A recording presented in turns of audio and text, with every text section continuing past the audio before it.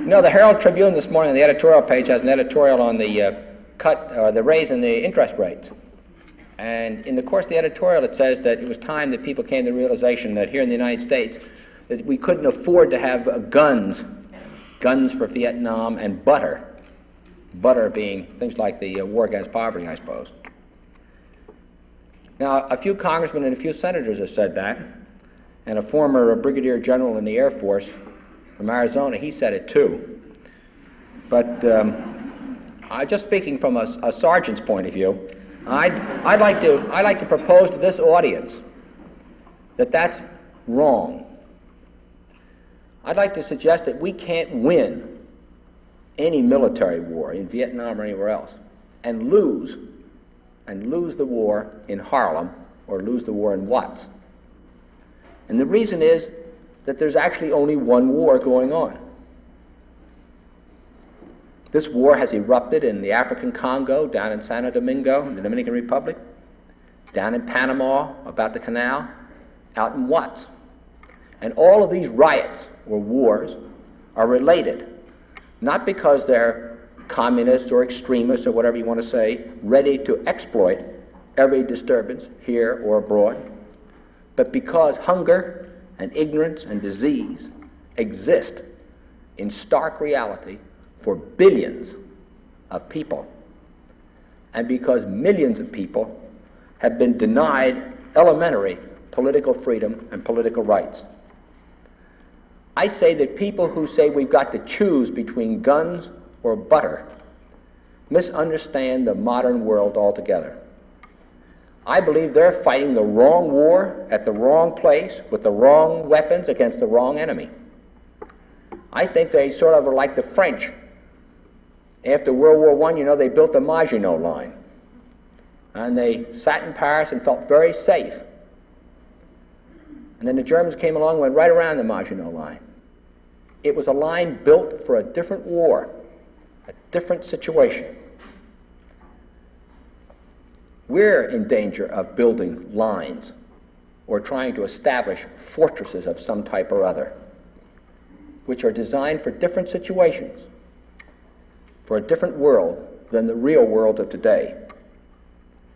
Because this war, this single war, in which the Peace Corps is engaged, and in which the war on poverty here at home is a part, is not a war against communism.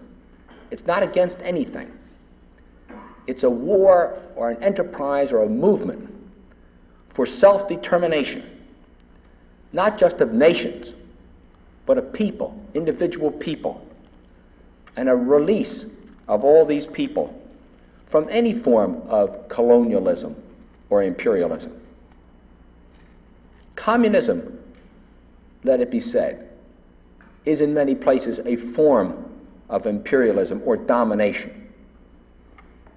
And the war on poverty here at home could be corrupted if we permitted it to be a method by which, let's say, white people try to impose their ideas on black people, or rich people try to impose their ideas on poor people, or where the standards and values of the middle class were imposed on people who have not participated in middle class America.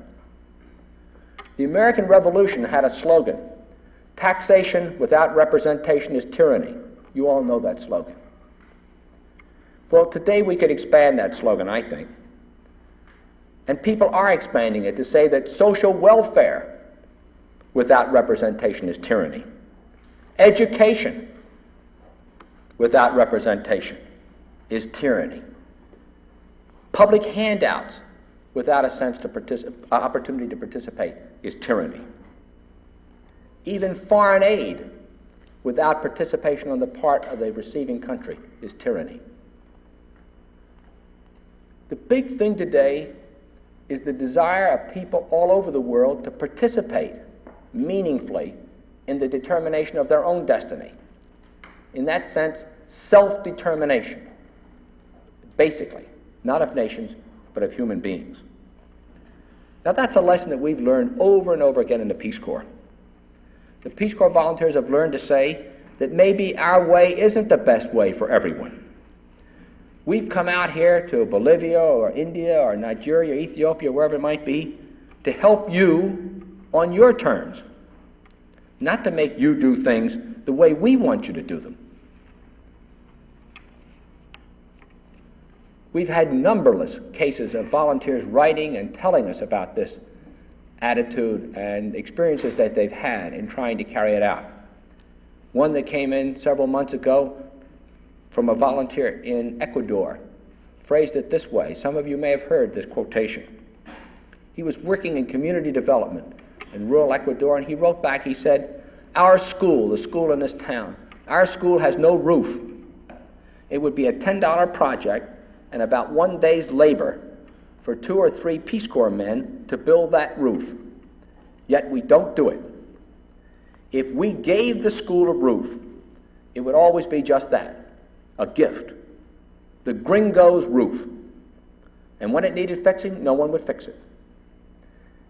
If it takes me a year," he said, "to talk my neighbors into putting on that roof, it will be worth it. Because then it will be their roof on their school. It would be a small start, but in the right direction. Maybe then we could take on a little harder project and step by step build up a powerful organization interested in progress and strong enough to do something about it."